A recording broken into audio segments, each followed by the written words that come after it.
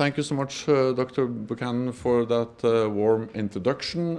It is really a great pleasure to be here today and to have this opportunity to address you all. And it is a pleasure to be here for several reasons. First of all, it is an honor to be at this university. The Australian National University is a highly recognized university, and I know that this university have more Nobel laureates than any other university in Australia, including the Vice Chancellor of the university. So it is an honor to be at this university. Second, I have to tell you that I have a special feeling every time I'm visiting an academic institution or a university, because originally my plan was to become a real academic, to actually become a professor.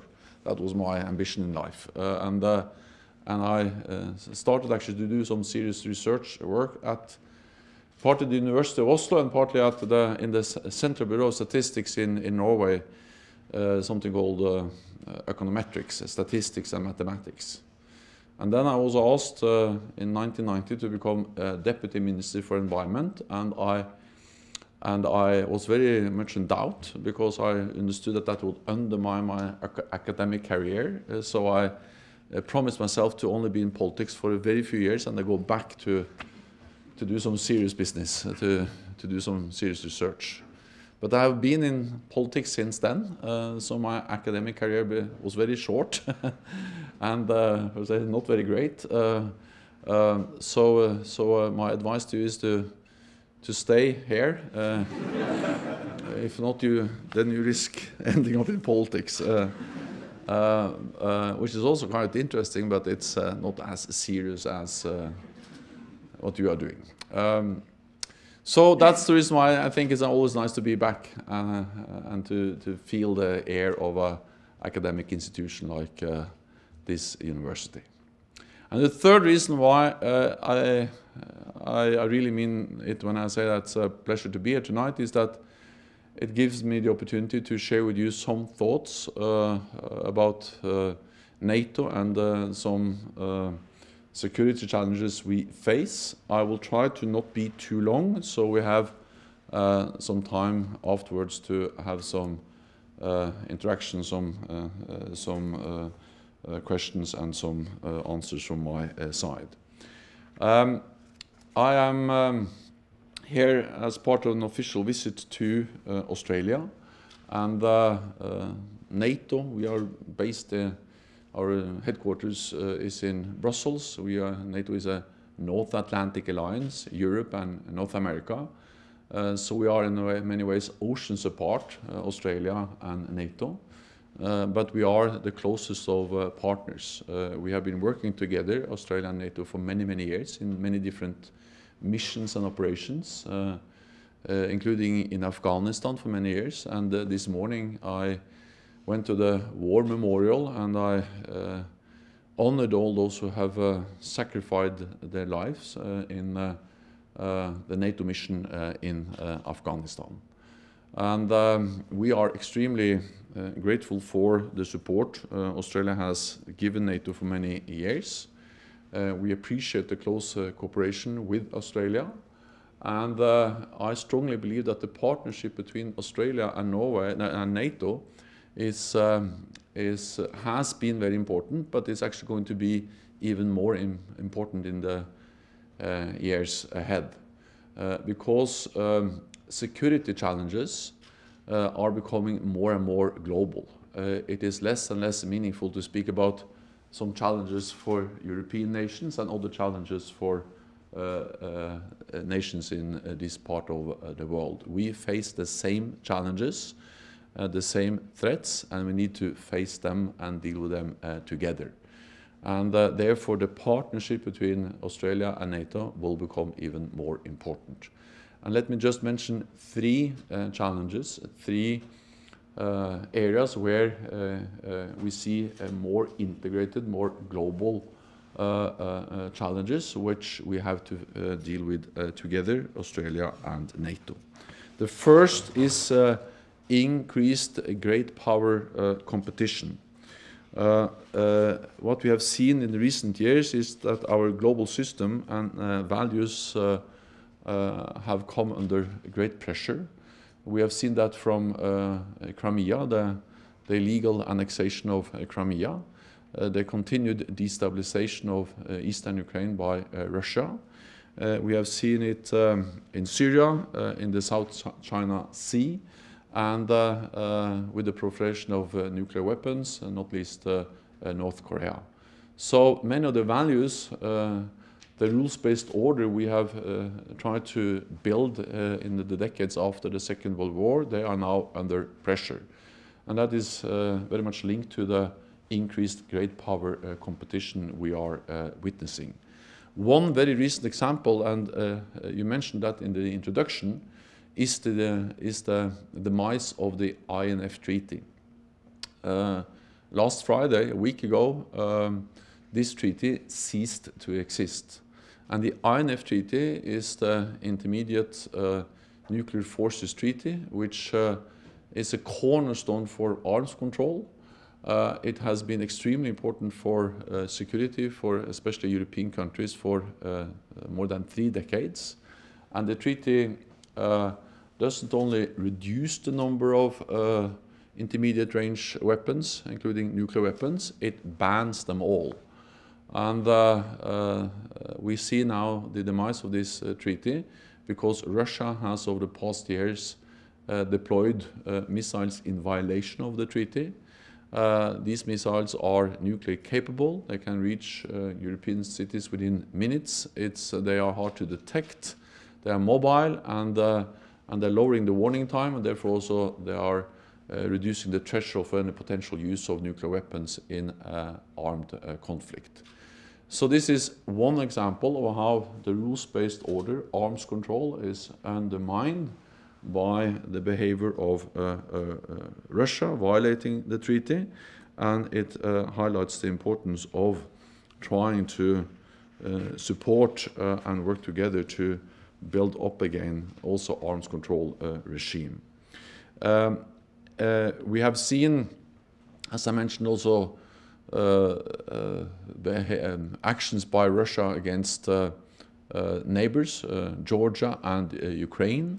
And it has been extremely important that Australia has been so clear in showing support in calling out Russia's unacceptable actions and in promoting the rules-based order.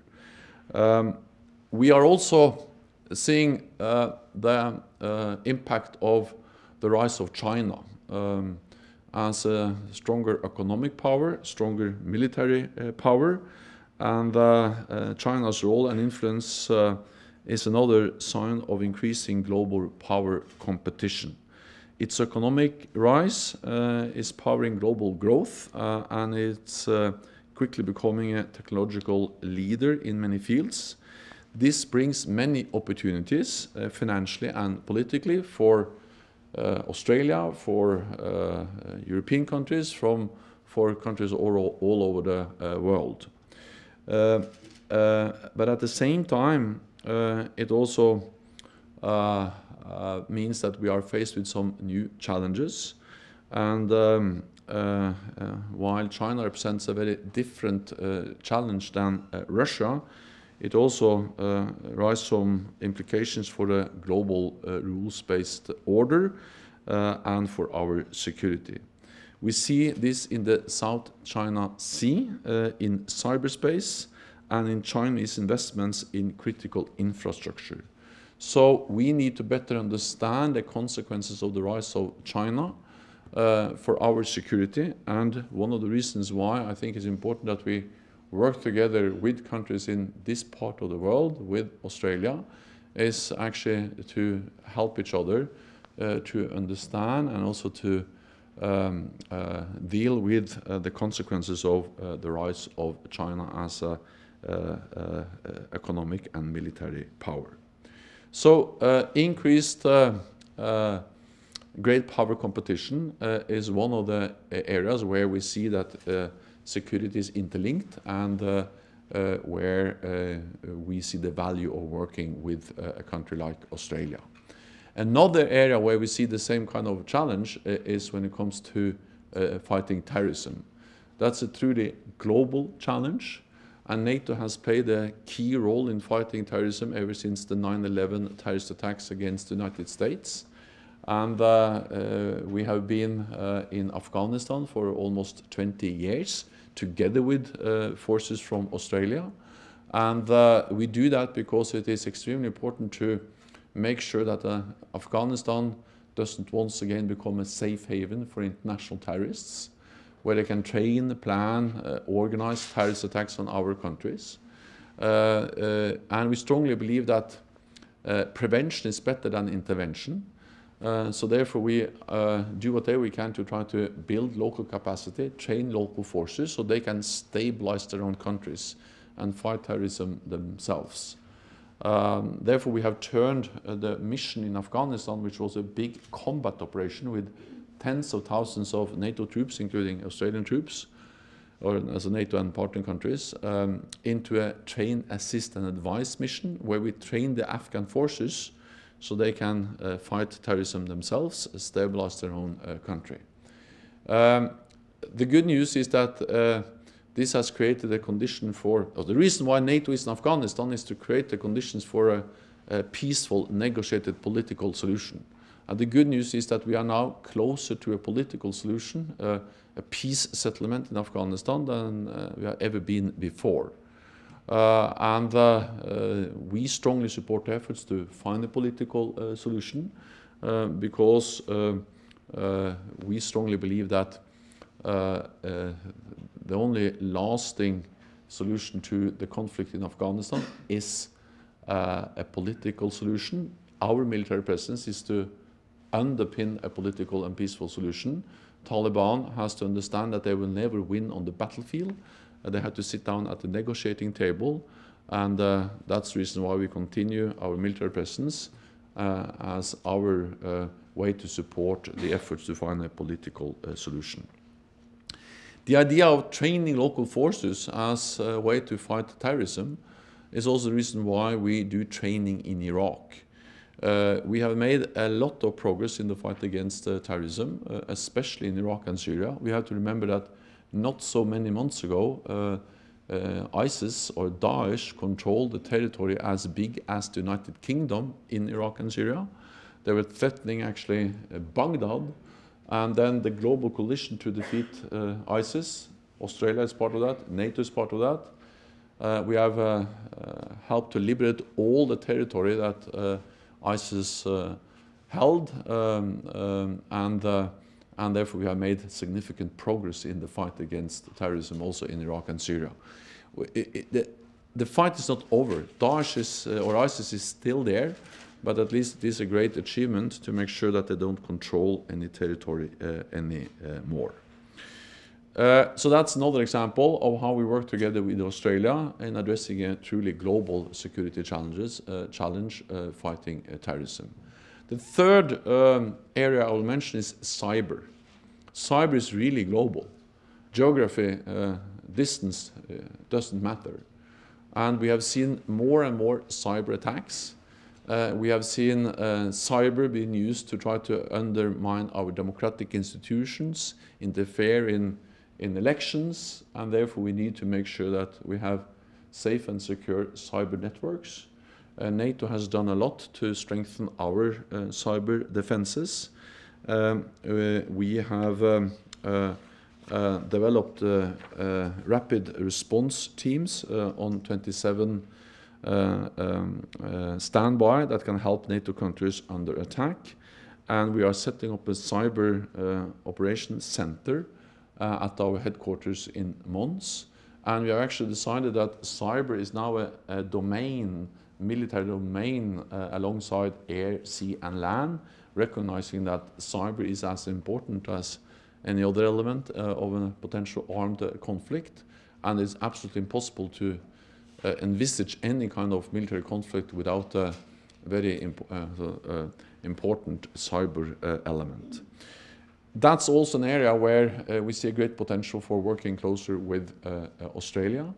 I signed a cooperation program with the defense minister yesterday, and one of the areas we have identified where we can work more closely with Australia is exactly cyber. So my message is that when we face a more unpredictable world, new threats, new challenges, it is even more important that we have strong international institutions and strong partnerships, as we have with Australia, to deal with the consequences of increased great power competition, international terrorism, and threats from cyberspace. That's the best way to keep us safe, also in a more uncertain world.